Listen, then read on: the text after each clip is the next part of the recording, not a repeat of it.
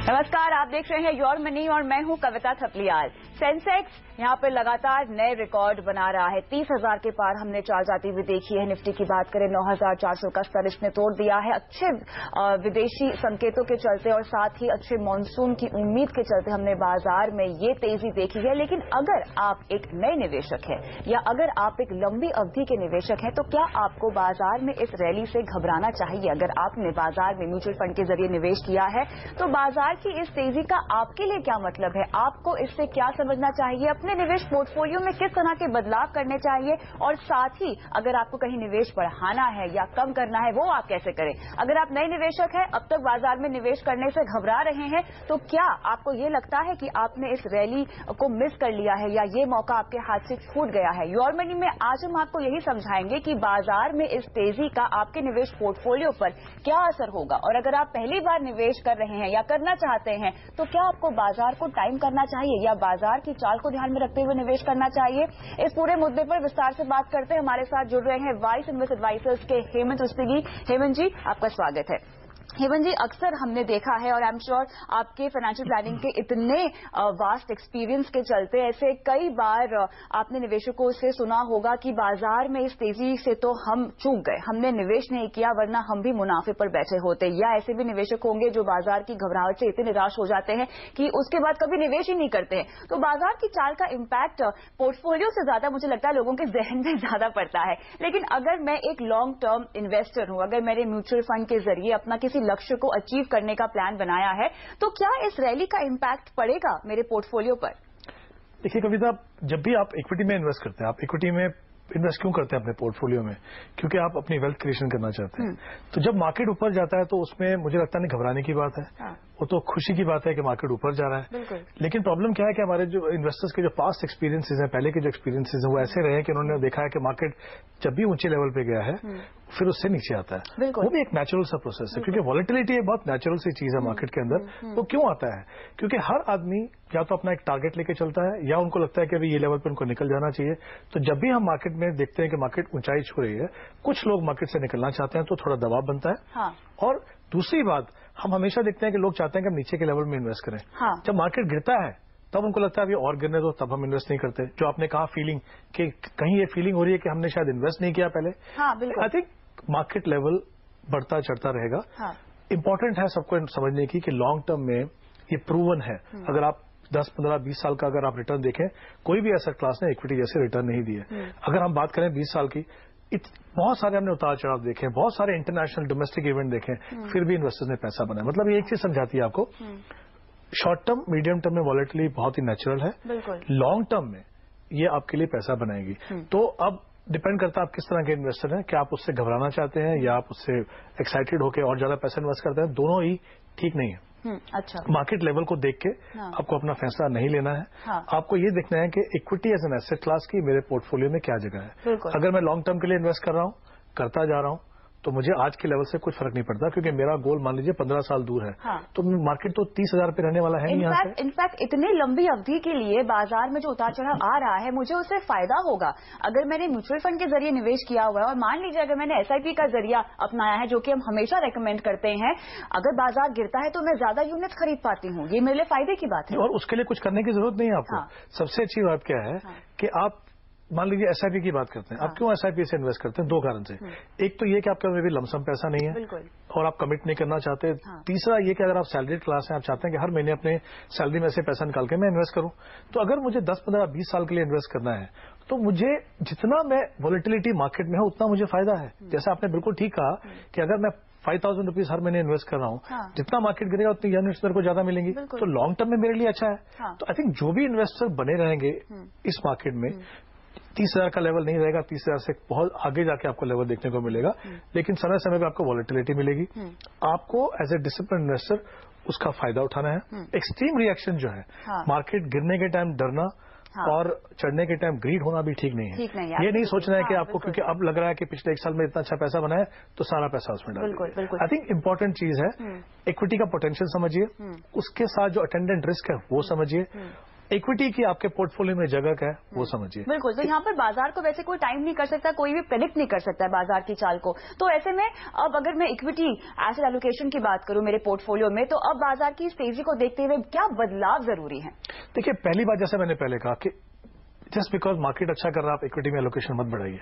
Okay, पहले आपको ये समझना कि जैसे मैंने कहा इक्विटी की जगह क्या आपके पोर्टफोलियो में। आप मान लीजिए आप गोल बेस्ड इन्वेस्टमेंट कर रहे हैं, आपने ऑलरेडी एलोकेशन इक्विटी के अंदर किया हुआ है, वो एलोकेशन बढ़ता जाएगा।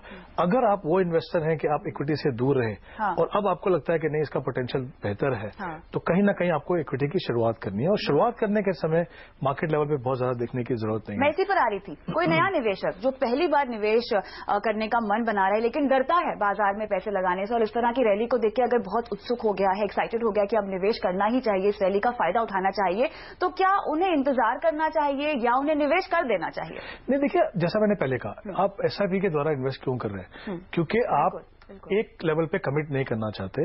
दूसरा, आप ये समझते हैं कि मार्केट में वॉलेटिलिटी हमेशा रहेगी, तो ऐसा नहीं बोल रहे कि 30,000 पे लेवल रहेगा, नीचे जा सकता है, लेकिन लॉन्ग टर्म में जैसा हमने हमेशा देखा है कि इक्विटी मार्केट हमेशा ऊपर जाएगा।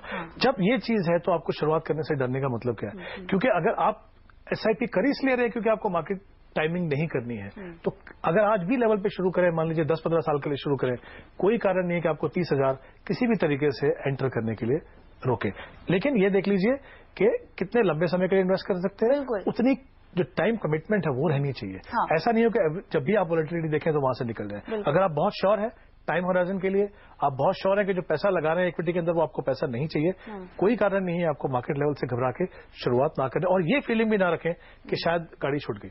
बिल्कुल गाड़ी नहीं छूटी है। देखिए, अगर आप इंडिया की ग्रोथ स्टोरी देखें तो अभी तो बहुत कुछ होना बाकी है। तो अगर होना बाकी है तो उसमें पार्टिसिपेट करना है तो आपको मार्केट में होना ही पड़ेगा। अपने लक्ष्यों को ध्यान में रखिए और अपनी समय की अवधि पे आपको बहुत ज्यादा क्लैरिटी लानी पड़ेगी। लेकिन यहाँ पर फेसबुक के जरिए कुछ दर्शकों ने अपने सवाल हमसे पूछे, उनके सवाल भी लेते हैं। श्रीधर ने अपना सवाल हमें भेजा है, बोल रहे हैं कि 1 साल के लिए 3 से 4 लाख रुपए निवेश करने, यानी ये लमसम निवेश करना चाहते हैं, कौन से फंड में निवेश करना बेहतर होगा? कुछ ज्यादा डिटेल्स नहीं है हमारे पास श्रीधर जी आपके सवाल की, लेकिन क्या 1 साल के लिए 3 से 4 लाख रुपए मुझे बाजार में निवेश करने चाहिए? कितना सेफ है ये? आई थिंक ये बहुत ही अच्छा सवाल है, क्योंकि बहुत लोगों के पास, जैसा मैंने कहा, जब मार्केट अच्छा करता है तो उनको लगता है ये मौका अच्छा है, तो ये पैसे जो कुछ मुझे लेना है ना वो 1 साल के बाद ले लूंगा, थोड़ा पैसा बना लेते हैं। ऐसा बिल्कुल नहीं करना चाहिए, क्योंकि हमने बार बार कहा है कि शॉर्ट टर्म में, मीडियम टर्म में मार्केट वॉलेटाइल, कितना भी पोटेंशियल अच्छा हो लॉन्ग टर्म में, आप 1 साल के लिए इक्विटी में पैसा मत लगाइए।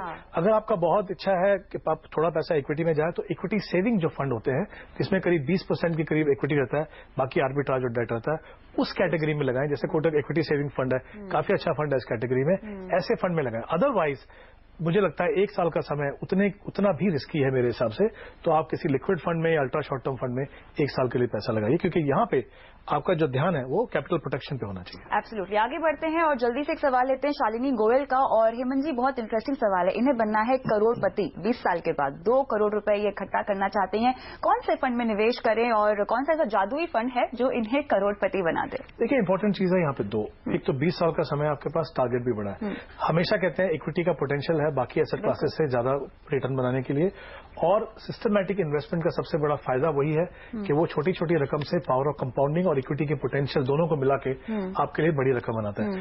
जाहिर सी बात है 20 साल के लिए आपको definitely well diversified equity fund में इन्वेस्ट करें। कुछ एक फंड है जो देख सकते हैं, कोटक सेलेक्ट फोकस है, एचडीएफसी मिड कैप अपॉर्चुनिटी है, एल&टी वैल्यू फंड, इस तरह के जो फंड है जिनका अच्छा ट्रैक रिकॉर्ड हो और जो आपका एलोकेशन है लार्ज कैप मिड कैप में वो सही बैलेंस हो, उन फंड में लगाइए। कमिटमेंट रखिए 20 साल की। कोई कारण नहीं है कि आप बड़े से बड़ा टारगेट भी इक्विटी के द्वारा सिस्टमेटिकली इन्वेस्ट करके अचीव ना। साथ ही शालिनी, जितना हो सके फिलहाल आप निवेश की शुरुआत कीजिए। आपका इन्वेस्टेबल अमाउंट हमें पता नहीं है, लेकिन जितना भी आपके बस में हो शुरुआत कीजिए। आय बढ़ेगी तो अपने निवेश को हर साल बढ़ाने की कोशिश कीजिए। जैसा कि हेमंत जी ने कहा, डिसिप्लिन मेंटेन कीजिए। ये एक बहुत बड़ा फैक्टर है जिसके जरिए आप अपने तमाम लक्ष्यों को अचीव कर पाएंगे, उन्हें पूरा कर पाएंगे। रुकते हैं छोटे से ब्रेक के लिए, लेकिन ब्रेक के बाद भी जारी है सवाल जवाब का ये सिलसिला। में आगे बढ़ते हैं और अब जुड़ते हैं हमारे अगले दर्शक से। ईशान दोए, 26 साल की इनकी उम्र है, हमारे साथ फोन लाइन पर अपना सवाल पूछना चाहते हैं। हाय, गुड इवनिंग ईशान, कैसे हैं आप? गुड इवनिंग मैम, ठीक हूँ मैं, बताइए। मैं बिल्कुल ठीक हूँ, बताइए क्या सवाल है?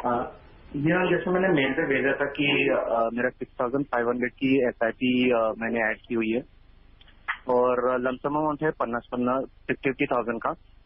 तो मुझे ये पूछना था कि क्या मुझे कुछ, अगर मुझे कुछ मेरे इसमें पोर्टफोलियो में ऐड करना है तो आपके तरफ से कुछ सजेशन रहेगा। और मैंने जैसे बताया मेरे से कि मेरी एक LIC जो है वो मैं प्रीमियम भरता हूँ 4500 की, उसको क्लोज करके मैं अगर टर्म इंश्योरेंस पे जाऊँ तो क्या वो अच्छा रहेगा? बहुत अच्छा ख्याल है, बहुत अच्छा ख्याल है, आपको तुरंत करना चाहिए। लेकिन चलिए आपके बाकी सवाल भी हम लेंगे। मैं सबसे पहले आपको कंग्रेचुलेट करना चाहूंगी। आप केवल 26 साल के, लेकिन आपने अपने लिए काफी अच्छा खासा पोर्टफोलियो बनाया हुआ है। मैं देख सकती हूँ आपका झुकाव इक्विटी की तरफ बहुत ज्यादा, यानी आपकी रिस्क एपेटाइट बहुत अच्छी है। 5 साल में आपको कार खरीदनी है, शादी और रिटायरमेंट के लिए आपको पैसे जमा करने। कुछ क्लैरिटी मुझे देंगे, शादी कितने सालों के बाद करनी है, रिटायरमेंट के लिए क्या लक्ष्य है? शादी में मैं 2-3 साल का लक्ष्य लेके चल रहा हूँ। ओके। और रिटायरमेंट 60 के पास। अप्रोक्सीमेटली कितना आप खर्च करना चाहेंगे अपनी शादी पर? मैम मिनिमम 10 लाख के आसपास। तो कुछ अमाउंट मेरे पास का रहेगा, और जैसे मैं अदर सेविंग भी कर रहा हूँ तो वो भी रहेगा। तो हाँ ठीक है, चलिए तो यहाँ पर आपकी फाइनेंशियल प्लानिंग हम शुरू करते हैं। 26 साल की उम्र है और बहुत अच्छी बात है, इन्होंने अपना पोर्टफोलियो बनाया है। हालांकि सलाह लेके बनाई है या खुद रिसर्च किया है इन्होंने, वो पता नहीं है हमें, लेकिन जो फंड इकट्ठा किए हैं वो बताइए सबसे पहले कैसे हैं? ठीक है, तो 2-3 चीजें बिल्कुल जैसा आपने कहा अच्छा है। सिस्टमेटिकली इन्वेस्ट कर रहे हैं, इक्विटी में इन्वेस्ट कर रहे हैं, लॉन्ग टर्म के लिए इन्वेस्ट कर रहे हैं, जो बिल्कुल सही तरीका है इन्वेस्ट करने के लिए। इनकी फंड्स की अगर बात करूं 6 या 7 फंड है। 6,500 रुपए इन्वेस्ट कर रहे हैं हर महीने, और 2 जगह में उन्होंने लमसम पैसा लगाया। मुझे लगता है अगेन इंपॉर्टेंट चीज है कि आप हर बार जब इन्वेस्टमेंट करें तो फंड ऐड ना करते जाएं। फंड को थोड़ा कम रखें। ऐसा कुछ नंबर नहीं है कि कितने फंड होने चाहिए। हर एसेट क्लास में 3, 4, 5 फंड हो सकते हैं। और ऐसा भी नहीं है कि अगर ज्यादा फंड जोड़ेंगे तो रिटर्न भी बढ़ जाएगा। बिल्कुल नहीं है। जैसा हो सकता है कि इक्विटी में आपके 4-5 फंड हो, डेट में आपके 4, क्योंकि डेट में क्या होता है फिर समय के हिसाब से आपको फंड चुनने पड़ते हैं। तो ऐसा नहीं है कि आपके 5 या 6 फंड होने चाहिए, हर एसेट क्लास में अलग अलग फंड होने चाहिए। 2 चीज है यहाँ पे। एक तो जो इन्होंने ELSS में इन्वेस्ट किया है, बहुत अच्छा डिसीजन है। टैक्स सेविंग के लिए ये ELSS से कोई बेटर ऑप्शन नहीं है। रिटर्न सबसे बेहतर है। लॉक इन पीरियड 3 साल का है, जो सबसे कम है। दूसरी बात, इनके जो फंड मैं देख रहा हूं उसमें देख रहा हूं मिड कैप और थीमेटिक फंड में ज्यादा थोड़ा इनका रुझान है। वो मुझे लगता नहीं है बिल्कुल सही है, क्योंकि पोर्टफोलियो की शुरुआत में आपका जो फोकस है वो मल्टी कैप फंड, जहां पे लार्ज कैप ज्यादा हो, मिड कैप कम हो। मिड कैप पोर्टफोलियो में होना ही चाहिए। मैं ये नहीं बोल रहा हूं कि नहीं होना चाहिए, लेकिन लार्ज कैप ओरिएंटेड बनाइए। इक्विटी से कंफर्टेबल हो जाइए, वॉलेटिलिटी से कंफर्टेबल हो जाइए। उसके बाद जैसे आपका जो कैपेसिटी बढ़ता है रिस्क लेने का, आपका जो पैसा जो बड़ा इन्वेस्ट करते हैं वो बढ़ता है, फिर आप थोड़ा चाहें तो ज्यादा एक्सपोजर आप जो मिड कैप या स्मॉल कैप में कर सकते हैं। तो ऐसे में अगर इन्हें बाजार की समझ है तब भी आपको लगता है कि इन्हें निवेश नहीं करना चाहिए थीमेटिक फंड्स में? एक बार ईशान से पूछ लेते हैं। ईशान, क्या आप बाजार को ट्रैक करते हैं? क्या आप जानकार हैं बाजार के और उसको ध्यान में रखते हुए आपने ये निवेश किया है इन फंड्स में? हाँ मैम, मैं एक्चुअली ट्रैक करता हूँ। मैं एक्चुअली फ्यूचर एंड ऑप्शन में नहीं गया हूँ, मैं सिर्फ म्यूचुअल फंड और SIP में ही अभी फिलहाल उसमें इन्वेस्ट कर रहा हूँ। ओके, और आपने ये फंड्स खुद चुने हैं? जी बोलिए। फंड्स आपने खुद चुने हैं? नहीं मैम, एक्चुअली एक मेरे दोस्त का सजेशन था, उसमें उसके साथ आपने सलाह ली है किसी से? हाँ। चलिए ठीक है, तो यहाँ पर इन्हें थोड़ी बहुत जानकारी है, लेकिन उन्हें सलाह लेके निवेश किया। जैसे मैंने कहा थोड़ा सा बैलेंस करने की जरूरत है। वो 2 तरीके से हो सकता है, या तो आप इसमें चेंज कीजिए, या जैसे वो कह रहे हैं कि उनको फ्रेश पैसा जो लगाना है वो आप अगर large cap oriented multi cap में लगा देंगे तो ऑटोमेटिकली बैलेंस हो जाएगा। आई थिंक वो एक तरीका है। दूसरा, इनके गोल जो अलग अलग हैं। एक 5 साल का गोल है और लॉन्ग टर्म के गोल है। इसमें से जो पोर्टफोलियो है वो 5 साल के लिए बिल्कुल भी सही नहीं है, क्योंकि सारा पैसा इक्विटी में वो उनको थोड़ा ध्यान रखना पड़ेगा। और जैसा आपने बिल्कुल सही कहा, money back policy long term investor के लिए बिल्कुल सही ऑप्शन नहीं है।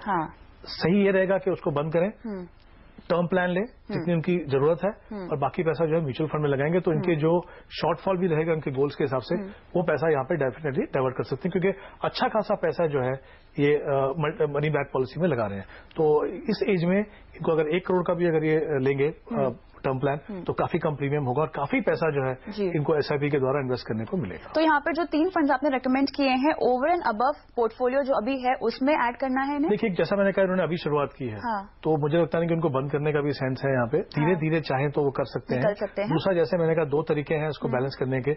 अभी जैसा पैसा मैंने कहा कोटक सेलेक्ट फोकस में डाल सकते हैं, SBI blue chip existing fund है, DSP small and mid cap existing fund है, उसमें पैसे लगा दें तो ओवरऑल जो है इनका portfolio over a period of time बिल्कुल ठीक हो जाएगा। चलिए, तो यहाँ पर ईशांत अपने पोर्टफोलियो में ये एडिशन करने की सलाह आपको दे रहे हैं। साथ ही आपने अपने गोल्स तो यहाँ पे डिसाइड कर लिए, लेकिन उसको आपको एक अमाउंट देना पड़ेगा। आपको लक्ष्य को अचीव करने के लिए जो एकमुश्त रकम चाहिए, जो आपको इकट्ठा करना है, उसका भी एक टारगेट बनाना होगा। तो ये निवेश के जरिए आप वो अचीव कर पाएंगे, लेकिन कितना अचीव कर पाएंगे ये डिसाइड अगर आप कर लें तो अपने इन्वेस्टमेंट को आप बढ़ा भी पाएंगे समय रहते। उम्मीद करते हैं कि तमाम सवालों का जवाब मिल गया होगा और बहुत बहुत शुक्रिया हेमंत जी आज शो पर आने के लिए।